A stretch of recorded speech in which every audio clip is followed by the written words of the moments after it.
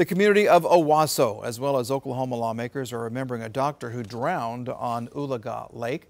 Dr. Dale Irby was trying to retrieve his boat late yesterday when he went under and never resurfaced. 2 News Oklahoma reporter Jeanette Casada tells us how he is being remembered today. Dr. Derby was a husband, father, doctor, and at one point an Oklahoma lawmaker representing Tulsa and Rogers counties. I couldn't believe it, just because I'd sat down and talked with Dr. Derby literally 4 hours before. An entire community is at a loss for words after learning a renowned Owasso doctor drowned at Owasso Lake Tuesday afternoon. It appears that the victim and his wife were unloading a boat at a boat ramp, and the vessel wouldn't start. So the wind was blowing a little bit, and the vessel came separated from the trailer, and it wouldn't start, so it started drifting across the lake away from the boat ramp. OHP says the 72-year-old was attempting to swim to his disabled boat when he went under and never resurfaced. OHP says Northwest Fire crew members recovered his body just hours later. Dr. Derby was truly a great man.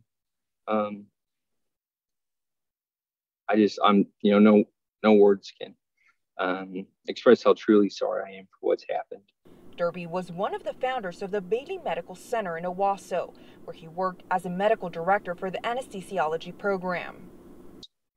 He was highly respected. There's some staff members at the hospital that have been there since day one alongside with him for 15 years.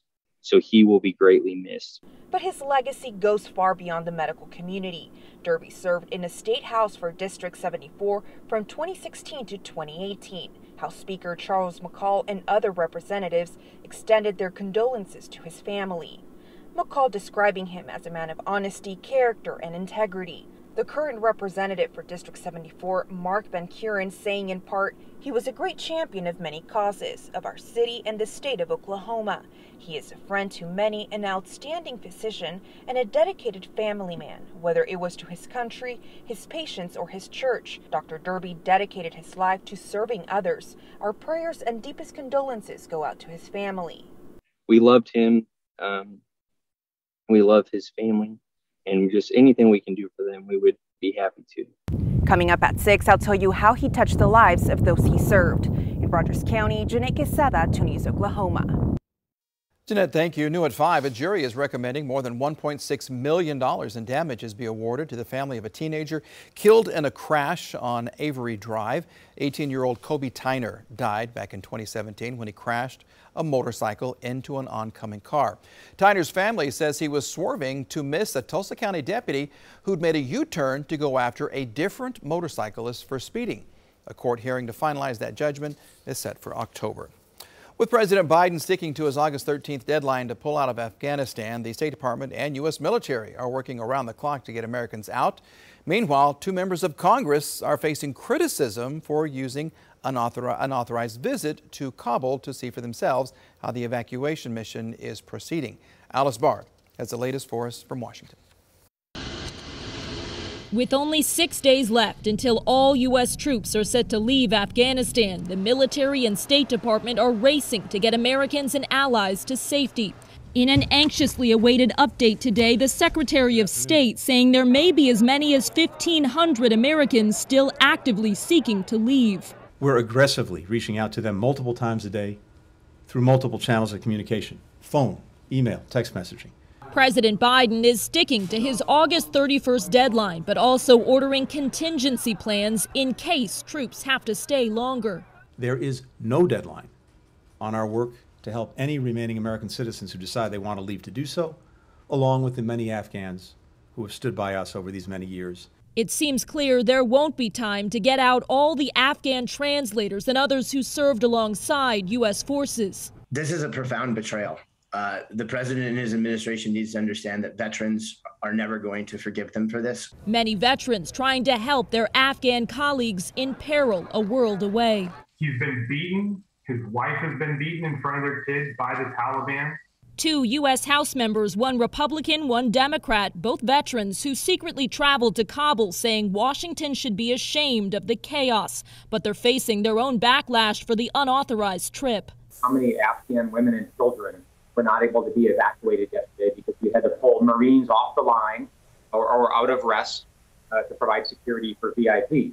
The around-the-clock evacuation mission continues, with the danger only increasing as the deadline approaches. In Washington, Alice Barr, NBC News.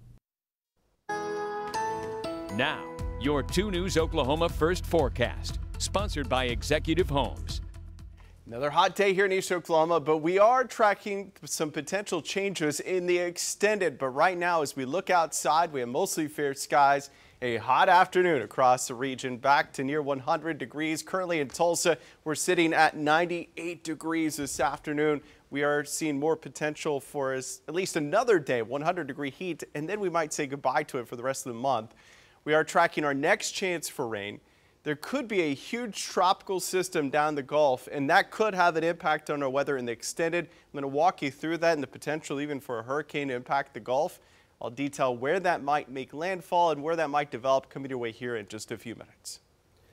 Mike, thank you. Still ahead, accountability for Afghanistan. What could come from the growing calls for an investigation into what went wrong?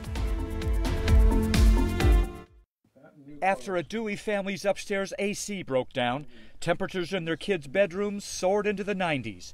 And they say their home warranty company let them down, telling them to deal with it themselves. I fought with them and I fought with them. I'm 2 News Oklahoma problem solver Pete Knutson.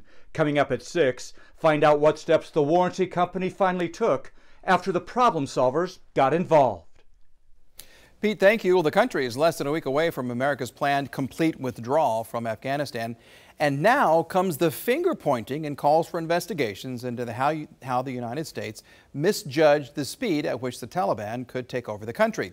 Our Joe St. George shows how we might soon be hearing talk of investigations and commissions to look at how our government misjudged what would happen in that country. We are currently on a pace to finish by August the 31st.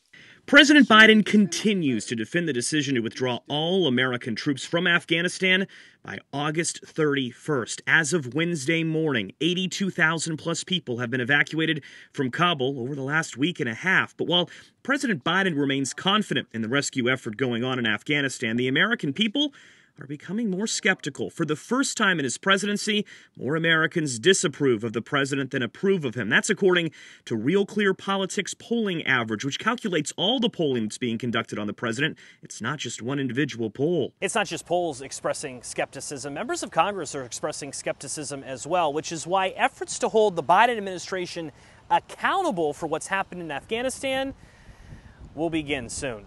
We view this, as I said during the hearing, as the beginning of vigorous oversight of what went wrong in our departure from Afghanistan. That was Democratic Congressman Adam Schiff, a Biden ally who leads the House Intelligence Committee earlier this week. Meanwhile, Chairman Gregory Meeks, another Democrat who leads the House Foreign Affairs Committee, has already said he wants the Secretary of Defense Lloyd Austin and Secretary of State Antony Blinken to testify soon in a public hearing. It is imperative that the administration provide the American people and Congress transparency about its Afghanistan strategy, he wrote in a letter. Meanwhile, some Republicans are vowing a lengthy investigation if they take back control of the House next year, especially since billions of American taxpayer dollars were spent training Afghan troops to fight the Taliban. Republican Congresswoman Claudia Tenney of New York tweeting, "Is it too soon for us to start discussing an Afghanistan Select Committee?" The reality is, while President Biden will not be testifying under oath because of the laws that stop him from doing so, his top advisors will be soon. Congress's scrutiny of President Biden's orders in Afghanistan could begin this fall and potentially last year's. In Washington, I'm Joe St. George. Now, your 2 News Oklahoma weather, sponsored by Executive Homes. All right, you're looking at HD satellite across, of course, northern portions of South America into the Caribbean, and we are tracking a disturbance that eventually could become a major tropical system. Now, this is still ways away, but let me show you our future track radar as we take this into the future. Eventually, we'll move into southern portions of the Gulf and potentially into the Gulf Coast states over the next couple of days. This is into the future. So this is taking that system now and running this all the way towards Sunday and Monday of next week, where it is showing the potential for a landfalling hurricane